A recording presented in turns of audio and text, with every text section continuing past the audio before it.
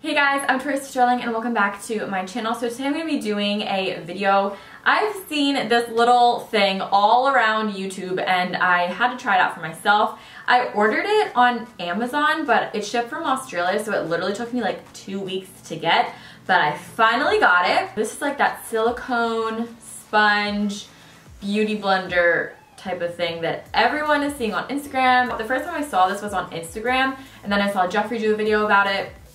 And then everyone else started doing videos on it, and I was like, you know what, I gotta try it. And then I was at a photo shoot a little bit ago, and the makeup artist pulled this out, and I was like, do you like it? She's like, yeah, like surprisingly, I do like it.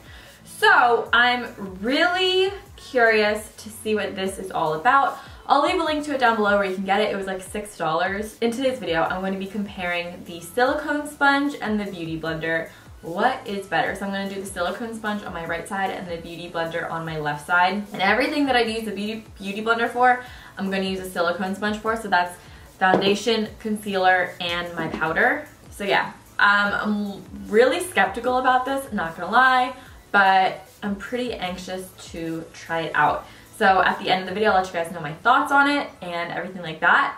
But for the time being, let's just get started, shall we?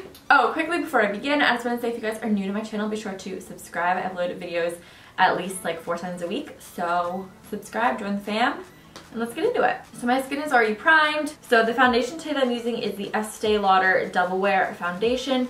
I'm in the shade Ivory Beige. So I poured enough sides, I like poured enough for both products of the beauty blender and the silicone sponge. So let's dive right in. So this is clean. I didn't wet it. I don't think you're supposed to. Dipping it in.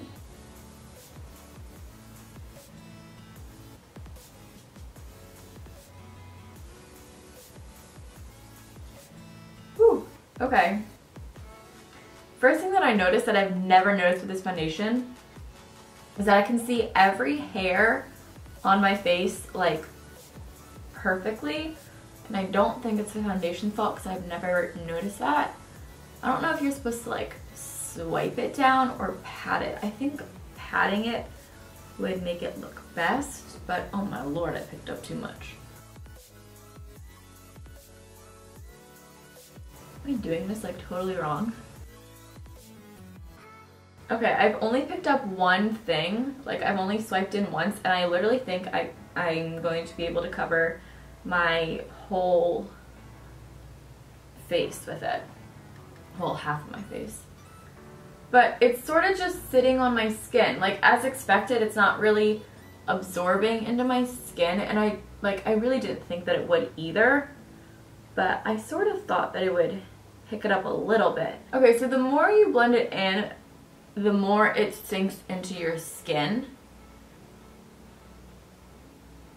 This foundation's also a little bit too pink for me. But it does, like, it blends in, but honestly, you can just sort of, like, let me zoom in. So, if you guys can tell, you can, like, pretty much see every little pore that I have, which, I mean, I don't have big pores, so it's fine. And it's not this foundation because I've used this foundation with, like, every brush and product. So I really think it's this. It just feels like it's sitting on my skin. Like honestly, all I want to do is go into my beauty blender and like pounce it in, but I'm not gonna do that. I mean, the coverage looks pretty good, but right here I'm like really not liking that. Okay, let's move on to the beauty blender side. But I only did one dip for the entire right side of my face, so that's nice. It obviously, since it's not like a legit sponge, it's going to not absorb product, so your product is gonna go a lot longer, which is nice. I think I might have picked up too much. Like this side just looks so much more natural and like less cakey. Like maybe I'm just being dramatic. Okay, so here is the beauty blender side. To me, this side just looks like heavy and kind of unblended. I think I put on a little bit too much product, to be honest with you, but I just think it just is like sitting on my skin.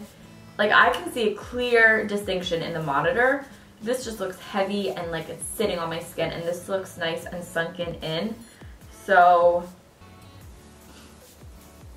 yeah, I'm like, as soon as I'm done, I'm gonna go back in and like buff it out with my beauty blender on the silicone sponge side, but I'm gonna finish out the vid. Okay, now for concealer, I'm gonna use Tarte Shape Tape. I'm guessing I don't have to use as much on this side, but I just put on as much as I normally would. So go me. Silicone sponge, like what do I even call this little thing? Ooh, okay, I cannot get in like, ooh, this corner right here. Ah.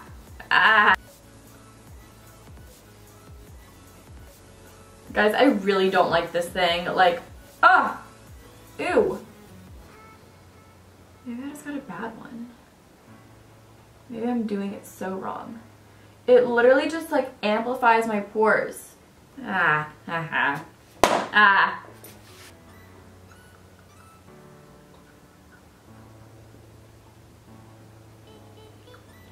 Ugh, ew, it's just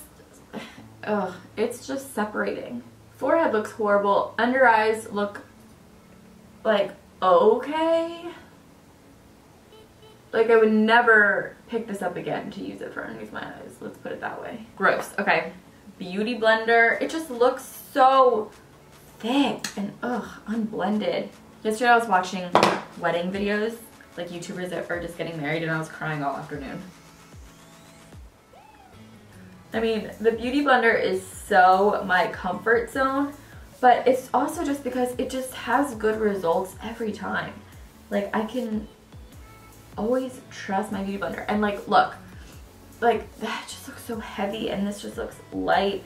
Like, yeah, it takes product away, but it's because it takes excess product away. I can so distinctly tell a difference. This side just looks heavy and so thick, and literally just like it's sitting on top of my skin, and this side just looks so much better and like lifted. Am I being crazy? Am I being a little biased? All right, well, let's finish this. Let's finish it up. RCMA, no color powder. I need to order another one soon. Look at how low she's getting. We're gonna do the same thing I would do with the beauty blender. So let's set it with powder. I don't think this is like made for powder, but we're gonna try it because I'm already here. You know, honestly, will it even pick anything up? No. Oh, there's a little bit of something. Like, you just can't really get under your eye. Like, there's no good way to get there, which is a little frustrating. Okay, so it applies powder nicely. Like, the powder looks pretty good. It just reminds me of applying with like a dry beauty blender.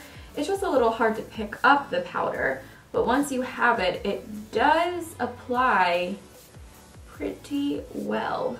It's kind of messy, but it can be done. Maybe I'm just being kind of an idiot, but it can be done. All right, beauty blender, save me. Thank you so much. The powder went a little bit of a longer way with the beauty blender. Baking doesn't have to look pretty. Like, it doesn't have to look pretty, but that just took so much less time than it did on the silicone sponge side. So, I mean, in terms of time, beauty blender is where it's at.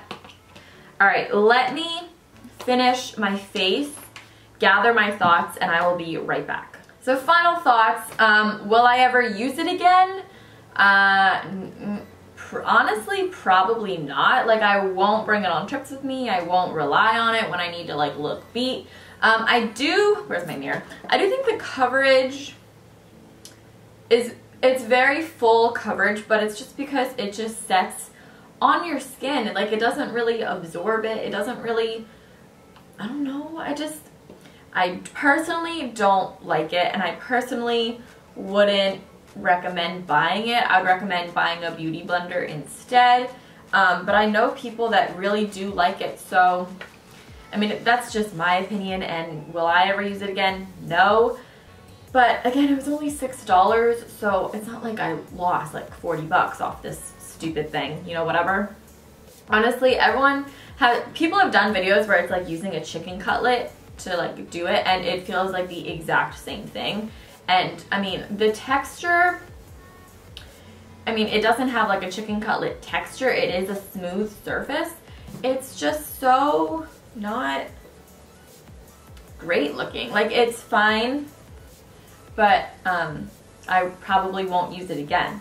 The Beauty Blender is just my tried and true, and with everything, the Beauty Blender can do everything really, really well. And the silicone sponge just it's just struggled with a lot of things. There wasn't really anything that I was like, yeah, like this works really well with. I mean, the powder applied fine, but it's just hard to get in the crevices of your face, and I don't know, whatever. So yeah, those are my final thoughts on it.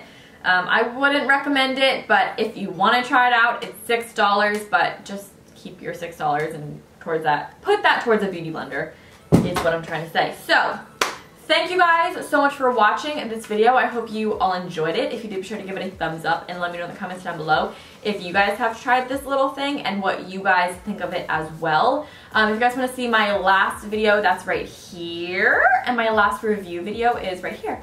Love you guys so much. Have a great rest of your day, and I'll talk to you in my next one. Bye.